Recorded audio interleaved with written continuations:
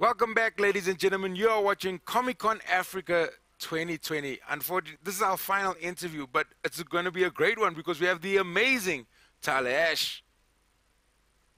Hi. Hey, how are you So doing? good to be here. Thank you for... I'm well. How are you? I'm very well, thanks. Very well. Thank you for giving us your time. Oh my gosh, I'm so thrilled to be here. The only thing that would be better is being there in person. Totally. Have you been to South Africa before? No, I really want to. It's top of my list. So Sweet. hopefully someday. Yeah, we'd love to have you. Yeah, maybe next year. Yes, fingers crossed. So, what piqued your interest in acting? Like, how did you get involved in acting? So I was kind of a nerd in high school, and I thought I was just going to go be a lawyer or something like that. And I actually had a teacher who was encouraged me to get involved in a drama class, which I just did, thinking, oh, this is just another activity I'll do, like all the activities I do. And it's not just that I liked it, because I like doing a lot of things. We all like doing a lot of things, but I found it really challenging in a way that like really piqued my interest. Right. So I don't know. I was intrigued, kind of in the way where, like, if you meet someone super interesting, where you're like, oh, I think maybe we're gonna get married. And that's how I felt like when I first like tried acting. I was like, I'm not very good at this, but I like want to be better at it, and I think there's like a nut to crack here. So yeah, and then from then on out, my my academic aspirations kind of went out the window. But what Yeah. was that moment with acting where you felt like this could be your career? That's a good question. I sort of, I started doing plays, and I did this program actually at Carnegie Mellon when I was 16, and they have a really interesting it's called a pre-college program, which kind of gives you a sense of, what it takes to audition, which I'd never auditioned for anything before, and gets you ready to think about going to college, going to a acting conservatory. Right. And while I was there, I just sort of felt like, oh, this is something I'm interested in going down that route. Again, I'd been doing like a million activities, very academic. And I thought, oh, I am interested in like focusing my efforts kind of on one thing, at least for my time during university. Yeah. So then from there, I mean, universities was like, acting school is a very strange, wonderful, but strange thing. And while I was there, I, even though I had a lot of feelings, and it was difficult in a certain sense, I had a sense that, oh, there's a story that I think I'm uniquely positioned to tell, and I want to make a career of this in however that looks, which I did not know at the time, and still don't really know, to be honest. But on we go. With your role in DC Legends of Tomorrow, you smashed stereotypes. Is that something that you set out to do, or you just kind of found yourself in this position? Kind of both. It's something that, like, pretty early in my career, like I would get auditions for parts that I found like really offensive, to be honest. And this was, I guess I graduated college. It had been a few years after 9/11, but it was very clear that 9/11 had influenced the narratives of media at that point, and of storytelling. So as you can imagine, the things I was getting were, if it wasn't like straight terrorist, it was like terrorist adjacent. It was the wife, Yes. the mother, Yes. something, the daughter, something like that. A lot of things like that, which, from the beginning I knew that's not what I'm interested in. But I did fall into, I wouldn't say traps, but I did fall into situations where, looking back, like, I would never say yes to that kind of work now. Yeah. But at the time, I was, just trying to pay my rent, trying to get experience. And, yeah, I mean, some of it is like truly cringe, but anyways, it became clear to me fairly early on that this is just on my plate. It just is, because of how I look, because of where I'm from. I'm an immigrant. I was born in another country. This is actually like the burden that I sort of happily carry. This is like what I owe my ancestors, actually, as an immigrant in America. And it's from there, it's just become more and more important to me. I think, especially in America, really everywhere, but representation influences people so much. And, Right. you know, everywhere in the world now, we just take in so much media, you know, and there's a Netflix, there's so much streaming, there's so much content. And what we see there, it really influences people. And it especially influences people who are maybe not exposed. Like in the case of Legends of Tomorrow, they're not exposed to a Muslim American. They've never met a Muslim. Right. They don't even know what that means. Or if they do, they have connotations of, again, sort of terrorist, etc.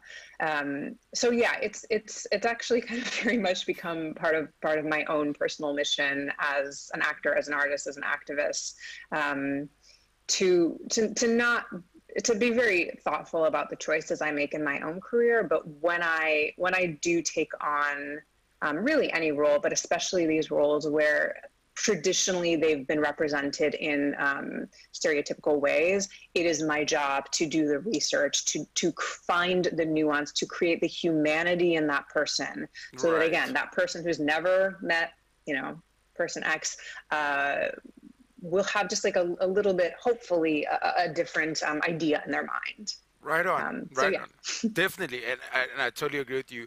People are very exposed to what they see on the computer screens or the televisions. So there is some sort of responsibility that you do have for who you are and where you come from.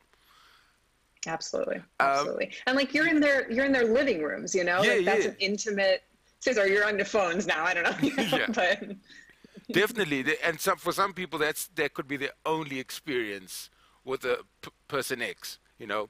So yeah, totally right on. How 100%. How was it acting with all the visual effects? When acting and using visual effects, do you have that? Are you told that before a scene is shot? Or are you told like, okay, that's where the tree's gonna be, or whatever it's good? How much do you know? Usually there's like a tennis ball. There's just a tennis ball, and they're like, this is a really scary monster, and he's attacking you, and there's some slime, and you're like, oh, okay. Yeah, I mean, that was definitely with Legends of Tomorrow. That was a new experience. I had not ever done anything in the superhero world previously, and I certainly hadn't done much with special effects. But I remember one of my I think it was my first week of working, I saw my castmate, Brandon Routh, who plays the Adam, Ray Palmer, and he was in his full suit, you know, and at some point I just saw him like jump up like 2 inches from the ground and then run out of frame. And I was like, sorry, what just happened?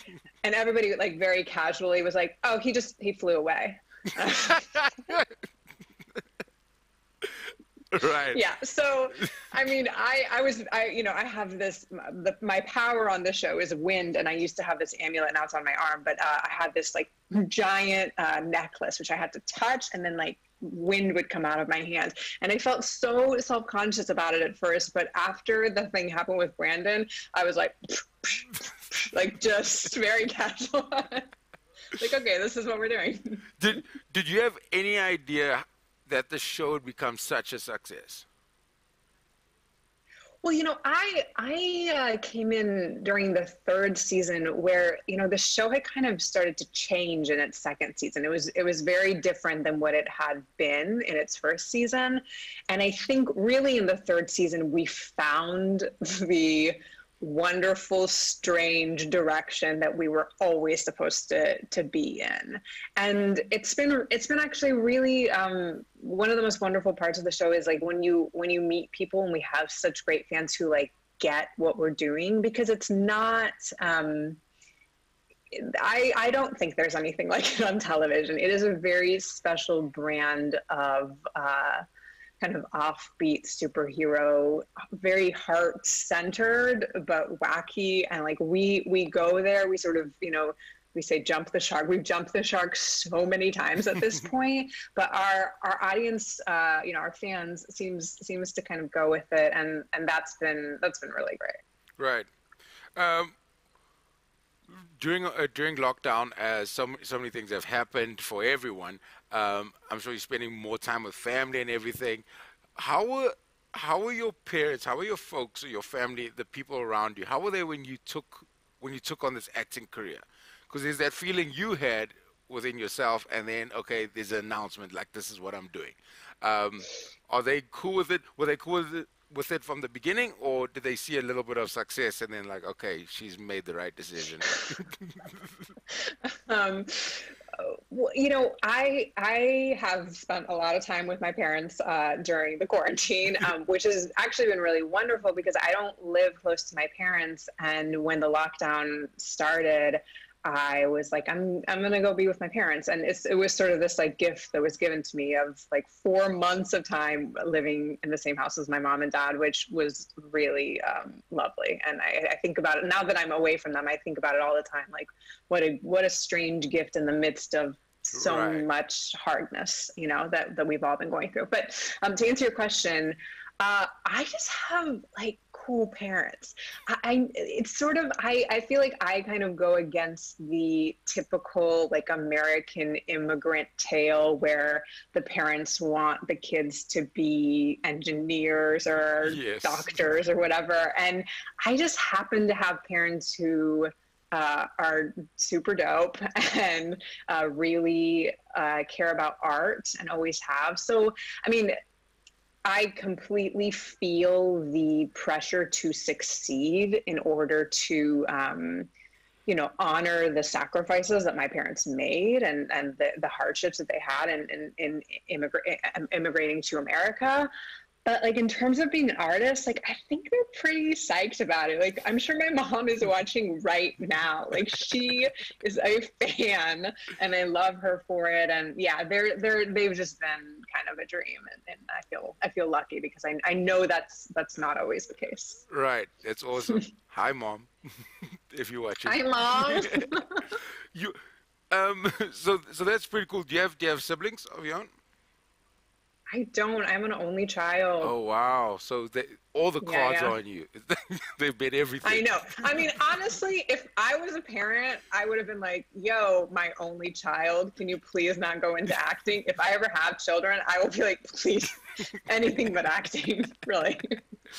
We have a couple. It's hard.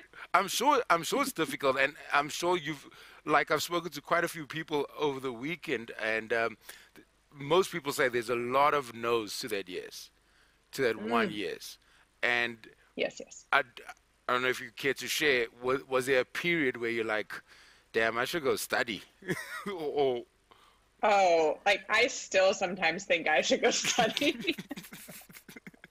I really do.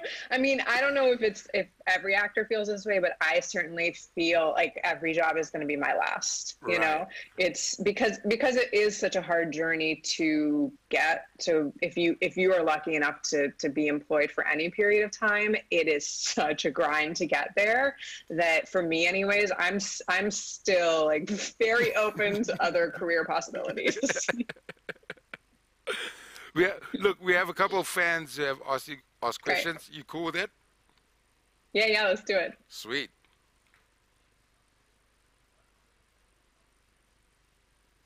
Oh, Jess would like to know what was your favorite outfit in Legends of Tomorrow.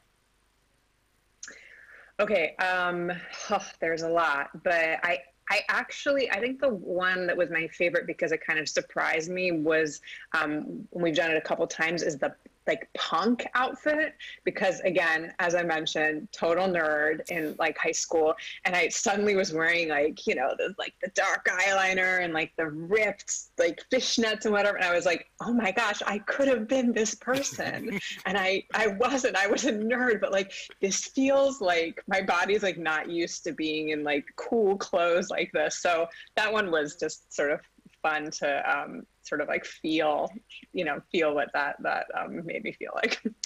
Right. I'm sure that's something you really like, and you're a lot in stage productions, right? Yeah, I have done a lot of theater. Yeah. And what do you prefer? Because they're two totally different worlds.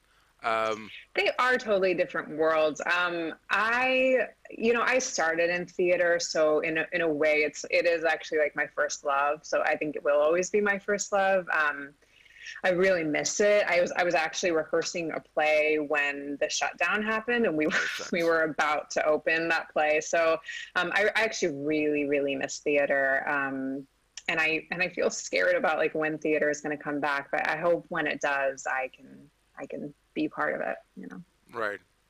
Another question.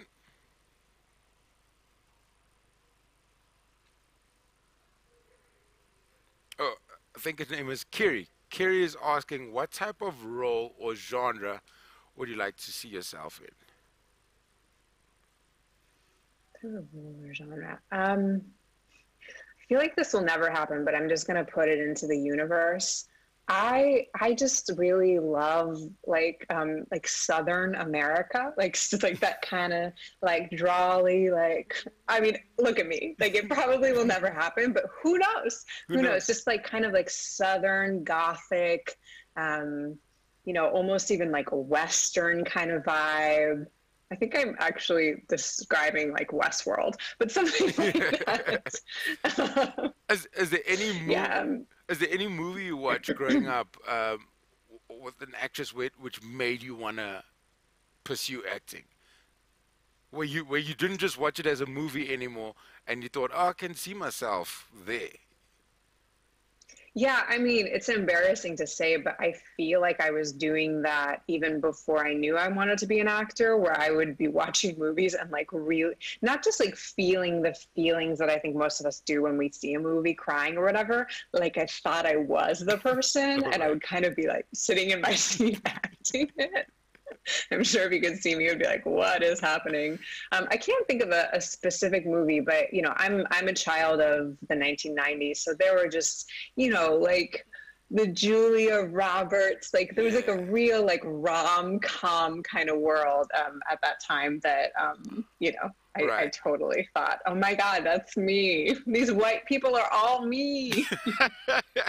I I remember watching Rocky, and after that, like trying to drink raw eggs. I was like, yo, that's Oh me. no, That is me.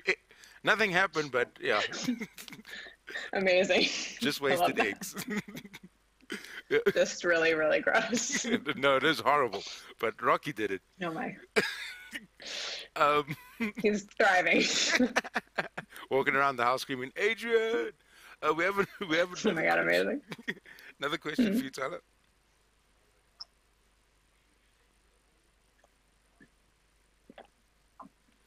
Muhammad asked, do you relate to the old or new Zari in Legends of Tomorrow?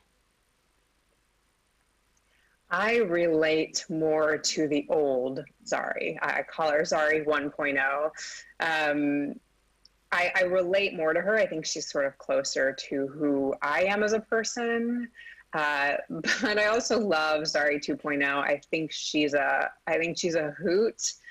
She's harder for me to kind of access in some ways, but as an actor going into the fourth year of our show, I'm all about being challenged at this point. So my challenge is actually, because I feel like the consensus in general is that people love Zari 1.0 more than 2.0, but I've made it my goal this year to make people love 2.0 just as much. So we'll see if I succeed.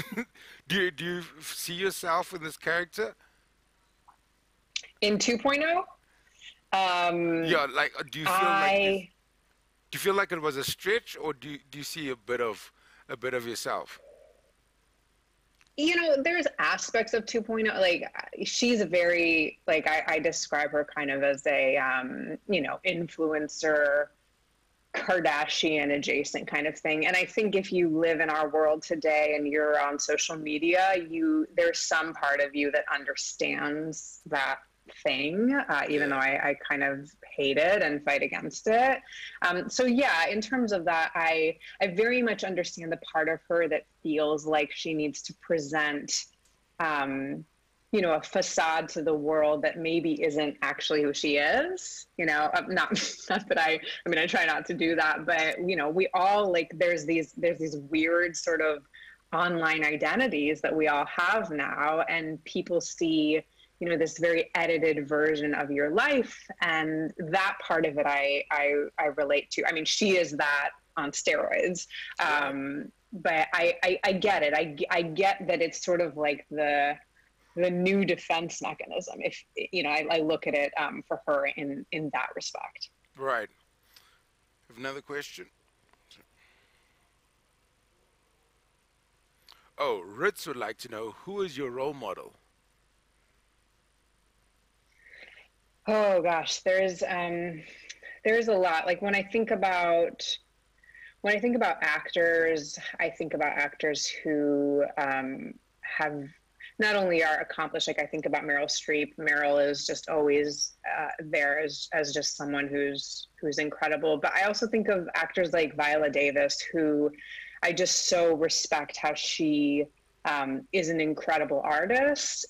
She's also been, you know, as a Black woman fighting for social justice throughout her career and pushing the boundaries in the ways that she can. And she's also, I think, like really politically active as herself, as a human being. So I really, I look up to those kind of artists who are not like just staying in the lane of being an actor. And then, I mean, rest in peace, just because it just happened. Like I think about Ruth Bader Ginsburg, who just passed, and you know, these women who, I think the theme of like my role models in general are people who created paths where there weren't ones before, and I, you know, I have a tiny glimpse of how hard that is, but when I think about women who did it 40, 50, not just women, but 40, 50, 60 more years ago, it's I'm just sort of in awe of that. And when I feel down, which, you know, it's hard not to sometimes these days, with everything that's happening in the world and what's happening with our political system in America, that gives me strength, because sometimes I'm like, we're all doomed. We're doomed, you know, and that gives me strength, and that gives me hope, because there have been people before me who have been fighting for a long time, Right. and it is up to me to do my little part of it to continue on the path that they've started, you know. Right on. No, definitely. Definitely. Yeah. Another question.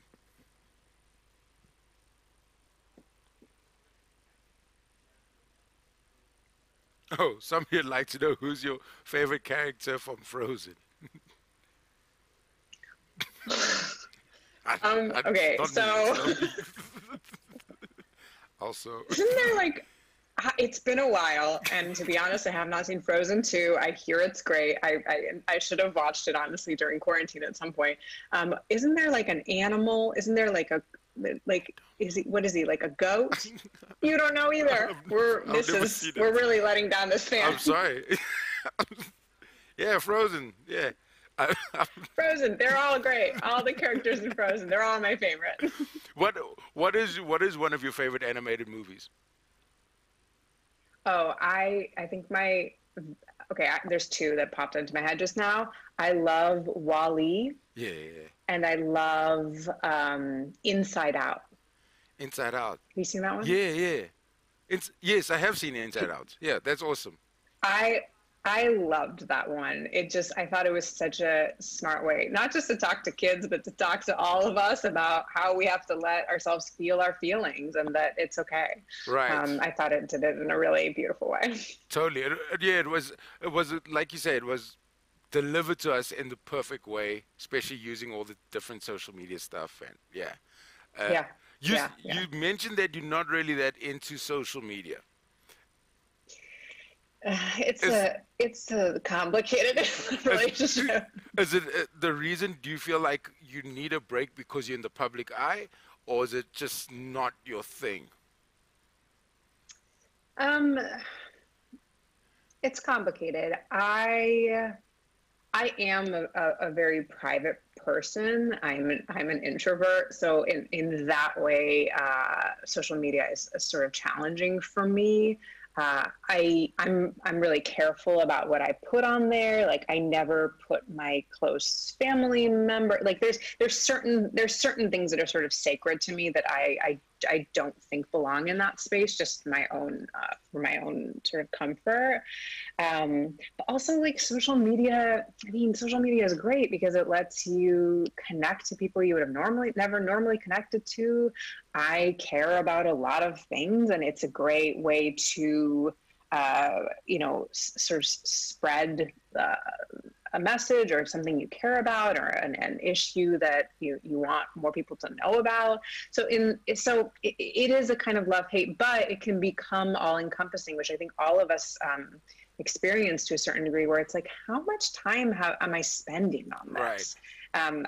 I think for me, it's about, how do I exercise moderation with a thing that has been designed to keep me there for hours and hours and hours? So that's hard. It is kind of like a drug, you know? Right. Now, I recently saw that documentary on Netflix, and I saw myself throughout the documentary. The parts was like, that's ridiculous. It's like, oh, that's me. So, yeah. I know. Yeah. That documentary was a wake up call, I think, for a lot of people. But again, we're so connected to it, so it's hard. It's hard to, like. I don't think any one of us getting off social media is going to change anything. I think like the social media, those platforms have to be regulated by someone bigger than you and me. You know. Totally. I found it funny that after people watched it, they went on Twitter to talk about it. So I was like, well done, guys. My favorite is when people were like, I watched that documentary, now I'm coming to social media to let you know that I'm getting off social media. Like, okay. Do you have any advice out there for young ladies or just young people in general, with pursuing their dreams, with everything that's happening out around the world? Like you said, I think it becomes a bit much, especially with lockdown, and before, without lockdown, there were things happening, but we've had to face things in the past 6 months, which felt a bit daunting at times. Do you have any advice, things that keep you going during these stressful times? Yeah, I think in terms of the lockdown stuff, it's about figuring out what feeds you, maybe literally, but figuratively. Read whatever it is. We're physically separate in a lot of cases right now, but figuring out how to still connect and to do it directly, like not through social media, because I think social media has taken the place of feeling like, oh, I'm with people. And actually, I think calling a friend or FaceTiming with a friend or with your mom or, whoever makes you feel, who's giving you energy rather than taking energy for you. I think just in terms of like surviving this time, which has been hard in new and unexpected ways, for me anyways, that I have found helpful.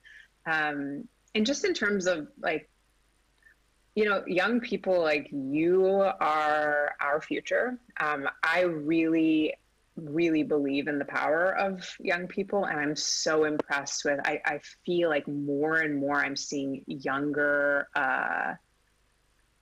humans like being involved in the process and being activists and being able to articulate what they care about and what's important to them, and inspiring actually the rest of us. So, I would just say, like, stay plugged in a healthy way as to like what's going on in our world. I know it's hard. It's hard for all of us. There's a lot of like really hard stuff happening, but find what you care about, and then like find people that also care about it, because having a group, having a community, like I would say having a community is what I've been chasing my entire life, even when I didn't kind of know it. Like, being surrounded by people, again, that feed you, and then sort of like the next step is that you can make change happen with. You can make a plan with. You can be active together. we all have one precious life, and I don't know about you, but I'm trying to do my best, and I'm trying to be kind to myself when I fall short of my expectations. But I want to do all that I can do while I'm, this short moment that I'm on this earth. So You're doing I it. would say, like, find what you care about and, like, do something about it. Totally. And you're doing it already. Thank you so much. Trying. Thank you. Thank Thank, you. This is so lovely. thank you for your time and all the best. Thanks. And I guess you guys are at the end, so We're congratulations. dead. Thanks so much. Take care. All right. Bye. Bye. Bye. Ladies and gentlemen, there's Tala Ashe. I hope you guys enjoyed that. I did. Guys, this is the end. This is the end for me. We're gonna go to a quick commercial break, but don't go anywhere because after that, Zaid will be back with the Pokemon quiz. Thank you so much for giving me your time. Thank you for spending the weekend with me. Peace and love. I'm Robbie Collins.